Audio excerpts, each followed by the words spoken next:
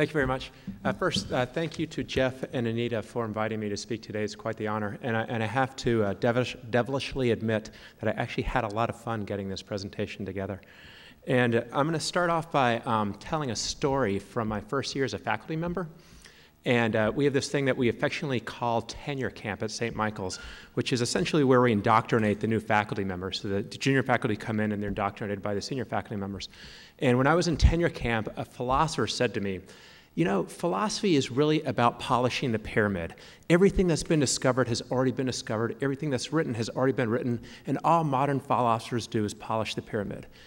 And I left thinking, is that really right? And I spent a lot of time thinking about how I view science, and that's not how I view science at all. And so I came up with this analogy, which I shared with my tenure camp fellows next week, which is that science is really more like wandering the desert. And all you see is sand everywhere, and you step on something, and you make that initial observation because you pricked your toe, and you come up with a hypothesis, and you start moving the sand around it. And you're like, we think we found a pyramid. And so you call your friends over, you start to build a field, as you guys did, and you clear more and more people, or you clear more and more sand, and you realize it's not a pyramid, it's actually an obelisk. And then you have a community of scientists that are clearing the sand, and they have bulldozers, and you start to reveal the beauty of the field, and you realize it's not an obelisk, it's an arts and craft bungalow.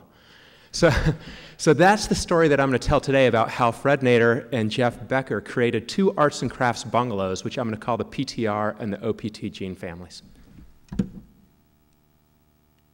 By the way, the philosopher didn't like it when I shared that the following week. So let me start off by defining peptide transport as we define it today. So peptide transport is very simply the translocation of peptides across the plasma membrane in an energy-dependent manner and is protein-mediated. But I'm going to go back to 1972 when Fred and Jeff were in Israel and they were asking questions about peptide transport. And the first question was, can yeast even transport peptides? And for those of you who know anything about yeast, you know that their native environment out there in the wilds is on rotting fruit. So there was reason to think that they actually might be able to transport peptides. As a fruit is rotting, proteolysis is occurring, and so you have free amino acids being produced in peptides. So you might hypothesize, as they did, that since they're in the environment, perhaps yeast can feed on them. Now, as everyone in this room knows, the first problem a scientist faces is you have to come up with a way to measure your phenomenon, whatever that is. And so Fred and Jeff had to come up with a way to measure peptide transport. So Fred serendipitously happens to be a peptide chemist, and Jeff was a yeast biologist. And Jeff, as he said earlier, had just recently isolated a methionine oxytroph, meaning that if you don't give these cells methionine, they can't grow. Fred was able to synthesize peptides with methionine, and they came up with a very simple growth assay. So it's a positive selection, and all you do is you take a medium with a methionine-containing peptide, you streak some yeast cells on it, you watch, and if they grow, you add peptide transport. You could also do this in liquid culture by taking a liquid that contain a growth medium that contained the peptide, inoculate it with yeast, and if the turbidity increases, peptide transport occurred. So now this is what this actually looks like in the lab. So this is a growth medium right here. So this is our methionine oxytroph. If we give it methionine, notice they grow. If we don't give them methionine, they don't grow. And in this case, the peptide was not taken up because they didn't grow. And this is a figure that Jeff showed earlier showing increase of turbidity over time in Collet units. And here we have time. So if you get a flat line, there's no peptide transport. And if you have an increase in turbidity, you have peptide transport. Okay, so the first tool that these two gentlemen created for really initiating a field was the ability to measure peptide transport through growth. They very cleverly came up with a second mechanism. This happens to be my personal favorite. And this is a negative screen. So this is measuring resistance to toxic peptides. And the assay works something like this. So you take a Petri dish, and you put a lot of cells on it. And onto that dish, you're going to spot a disc which has a toxic peptide. Now, the toxic peptide is going to diffuse out into the growth medium as these cells are growing. And if they take up the toxic peptide, they'll die. And so you get a zone of growth inhibition. So it's a negative screen because if you transport peptides, you die. And then the former one is a positive screen because if you transport peptides, you live. Okay, and then Not satisfied, they came up with a third way to actually measure peptide transport, and this is through radiolabeling peptides. And this really was critical because this got them into the field of biochemistry and into kinetics. So they were able to measure uptake over time. They were able to do it at different concentrations, and of course then plot it in Lineweaver-Burke and get Km and Vmax for these peptide transporters. So if you think about what you need to do to create a brand new model system that's never been investigated, the first thing you have to do is create tools that enable you to answer your questions. And so they created these tools and then went into the physiology in Saccharomyces cerevisiae. And so this is a table out of one of their papers. Everything in this column were peptides that were substrates for Saccharomyces, so the cells could grow on them. Everything in this column were not substrates. And through a series of iterative experiments, they were able to show, first of all, that there are size limitations, so that yeast can't transport any peptides, only 2 to 3 amino acids, that there's stereospecificity, that it prefers, or yeast prefer, L amino acids over D, that it's proton-coupled symport, I think the stoichiometry is 1-to-1, and that amino acid composition matters. They won't transport just any peptide, what's in the peptide matters. And they made one other really astute observation that I think took everyone by surprise. So this is that toxicity assay again. And what they're doing is they're measuring toxicity to, measuring sensitivity to a toxic dipeptide. And in the growth medium here, we have 3 different toxic peptides that have been spotted. And notice that this yeast strain is not sensitive to 2 out of the 3.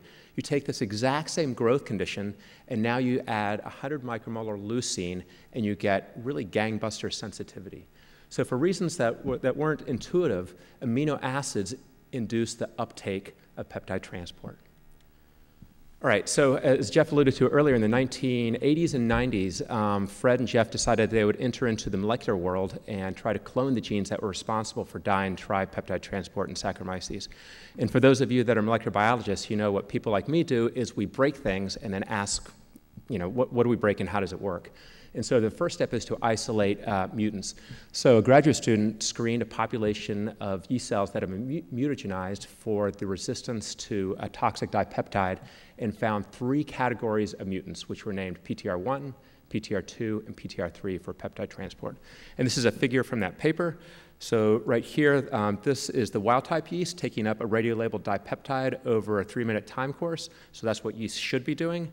Here's the PTR1 and PTR2 mutants showing that they can't transport peptides at all, and the PTR3 mutant had an intermediate phenotype. Now, in the 90s, a series of graduate students, starting with Jack Perry, cloned first PTR2, quickly followed by PTR1 by Kumar Alagraman, and then PTR3 by David Braun. And out of these 3 papers came a very elegant model that Fred and Jeff proposed. And here it is. Okay, so here we have a yeast cell, or at least my rendition of a yeast cell, in a growth condition with peptides and amino acids. This protein is actually identified by Jerry Fink's lab. But when amino acids are present in the environment, they signal to SSY1, which activates PTR3. PTR3's role is to activate PTR1. Now, PTR1 is part of the ubiquitin proteolytic degradation system. And this is the system that's responsible for turning over and degrading proteins in a timely way in the cell. And PTR1's job is to determine which substrates are turned over. So PTR1 is like the targeting device for degrading certain proteins. One of its targets is a protein called CUP9. CUP9 is a repressor of PTR2. So this is a classic example of the way to turn on PTR2 is to turn off the off switch. Okay, so you turn off the off switch, PTR2 gets transcribed and translated, and you make it into the actual membrane transporter, and you can take in the peptides. A very, very elegant model, so kudos. All right. One of the things I learned from Fred and Jeff is that you can do anything you want in science as long as you can pay for it. And the key to being able to pay for your science is showing the relevance of your work. And so very early on, they had this idea that the relevance of peptide transport is really going to be in drug delivery. And so this idea of illicit transport, which was alluded to earlier, was born. And in the first step of illicit transport is you have to characterize the peptide transporters in pathogenic fungi. And the pathogenic fungi of choice in the lab was Candida albicans, which is an opportunistic fungal pathogen. And so this is a table very similar to the one that I showed you earlier. These are various peptides, and this is this Candida albicans' ability to grow on it. And what I want you to notice is, first of all, Candida albicans can grow on di and tripeptides, just like Saccharomyces can. But unlike Saccharomyces, it can also grow on oligopeptides. And so what this suggested is that this pathogenic fungus has at least two different transport systems, one for small peptides of 2 and 3 amino acids, and one for oligopeptides, which is much larger. All right. So since the genes had been cloned in Saccharomyces, the time was really right for trying to clone these genes out of pathogenic fungi. So this is actually when I joined the lab in the 1990s. And the strategy was through heterologous expression. And this is where you take a Saccharomyces or Baker's yeast strain. This one happened to be a lysine and leucine oxytroph and a PTR2 mutant. And you transform it with a library from your favorite organism. In this case, my favorite organism was Candida albicans.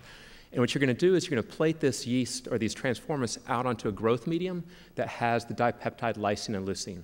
So because this cell can't make its own lysine and leucine, the only way it will grow is if it internalizes this peptide and gets access to these amino acids. So you put this population down onto this growth medium. If you get lucky, and we did, you get some colonies, and those are your genes of interest. Okay, so this is what data from that paper would actually look like. So this is a wild-type yeast strain showing that it can actually take up a radiolabeled peptide over a 4-minute time course. Here's the mutant that's lacking an endogenous peptide transporter. And when the peptide transport gene from Candida albicans, which was named CAPTR1, is put into the gene, into this organism, notice it can transport peptides also.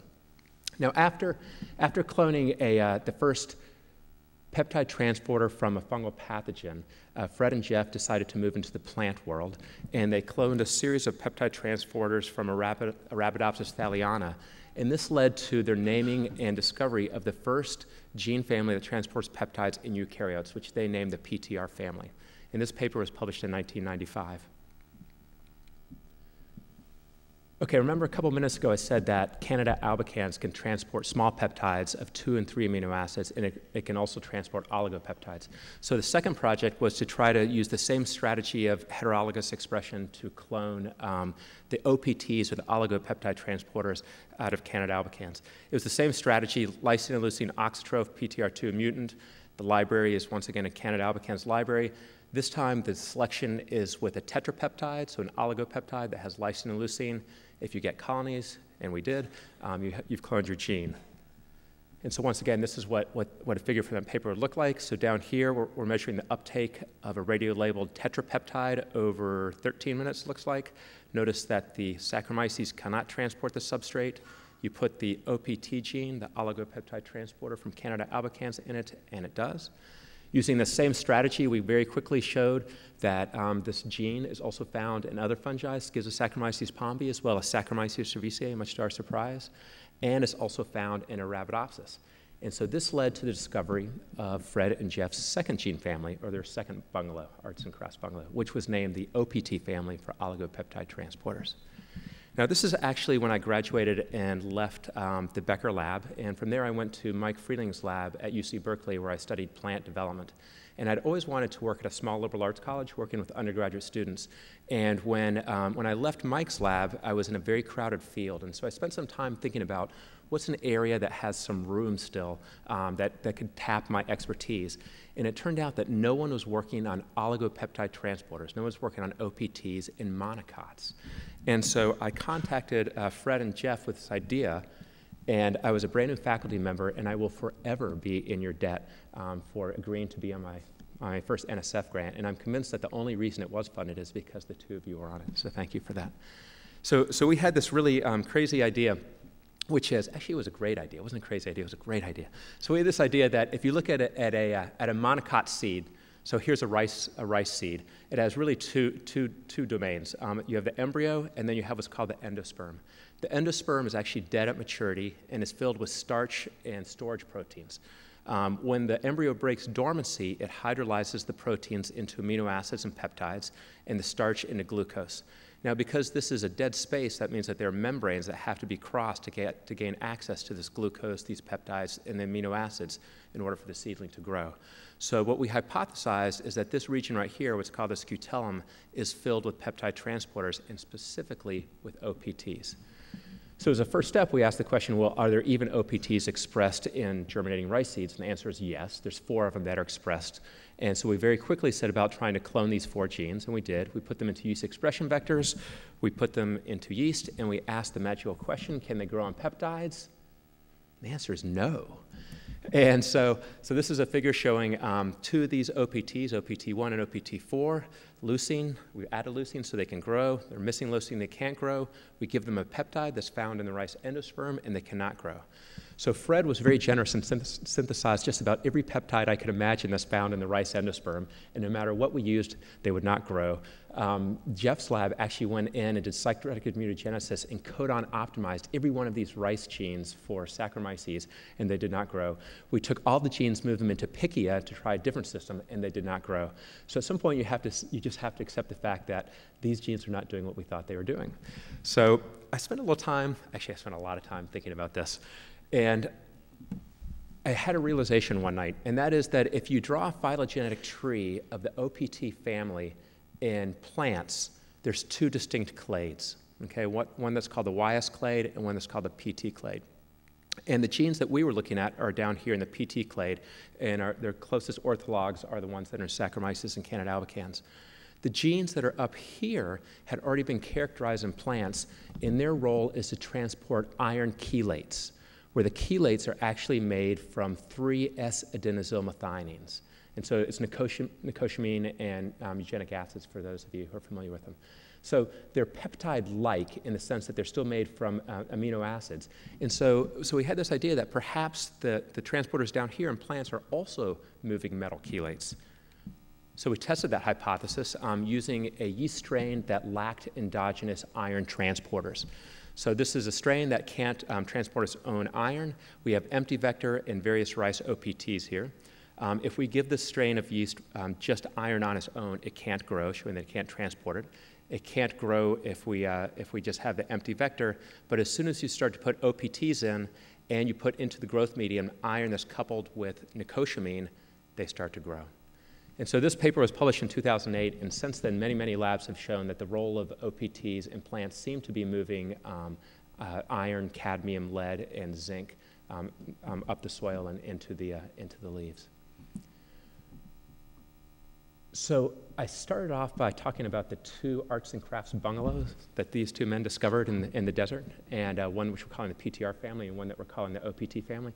And so what I want to do now is I want to fast forward to 2015 and describe what those 2 bungalows look like today, given that the work that I'm going to show now was discovered by the community that you 2 created over the last 40 years. And then what I'm going to do is I'm going to end with some words on you, Fred, if I may. So today, just in plants for the PTR family, there are more than 1,700 PTR genes that have been identified. It's an enormous number. And the really great news is that I think more than 1,600 of them have yet to be characterized. There's a lot of really exciting work to be done, and there will certainly be some surprises along the way. And interestingly enough, in plants, it seems like most of them are not peptide transporters, but nitrate, nitrite, toxic secondary metabolites, and even hormone transporters. So this field is still wide open, I think. The OPTs are even less characterized than the PTRs. The only thing that seems to be clear is that they transport metals, that they are expressed in the roots and are involved as a secondary system for scavenging metals from the roots. They move metals from the endosperm into the embryo, and then they're involved in moving metals throughout the vascular tissue of the plant.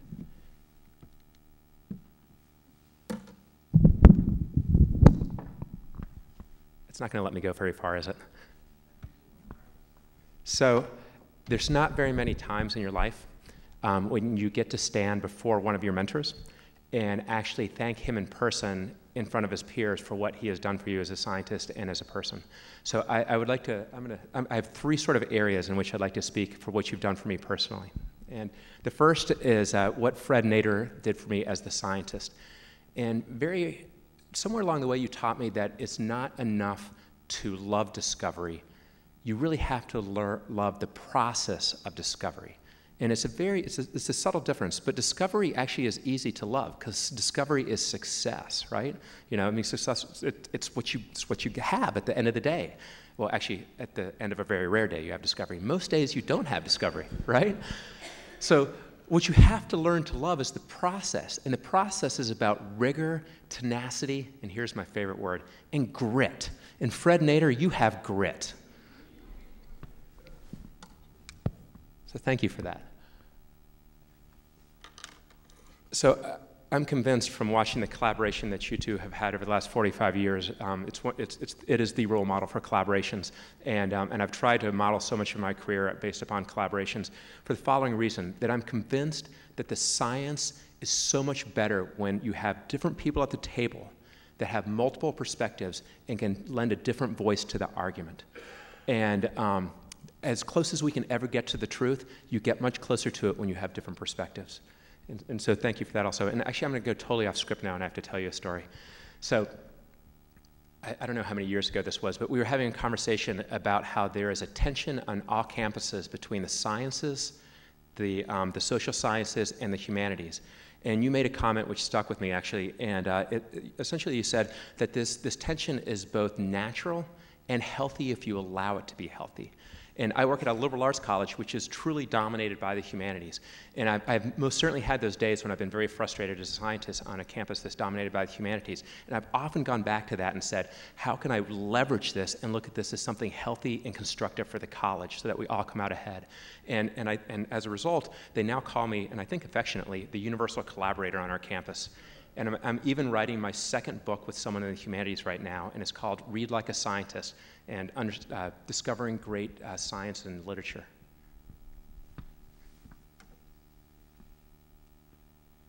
And then the mentor. Since I only work with undergraduates, I've spent quite a bit of time thinking about how to mentor someone that I only interact with for a very short period, usually a year and a half to maybe 2 years. And what I learned from the two of you, which is that you really have to treat the person as the individual that they are. You have to work with their strengths and address their weaknesses. You have to respect and help them get to whatever their goals are, even if they weren't the same as yours. And so I'd like to, on behalf of everyone that's ever worked on the peptide transport project, say thank you for great mentorship.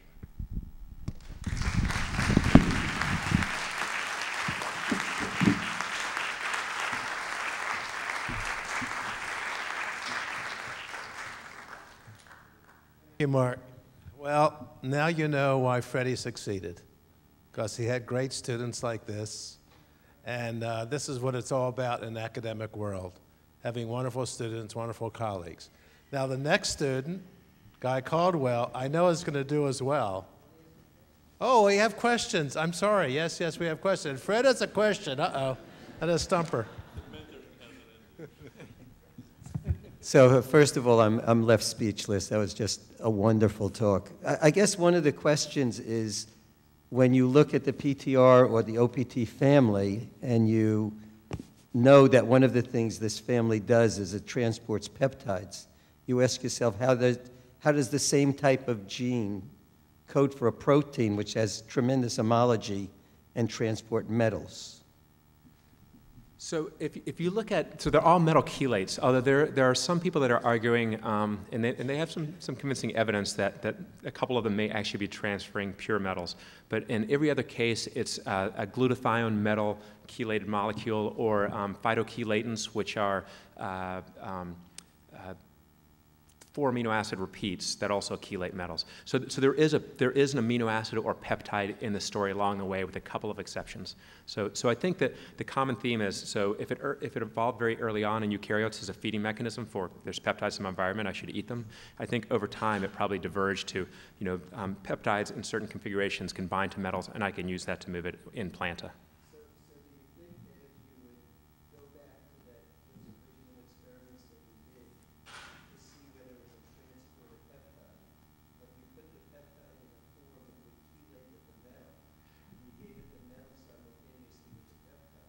I think that would be worth doing. I think, for those of you who didn't hear the question, would it be worthwhile going back to yeast and asking the question if yeast can also transport those metal chelates? And I think the answer is yes.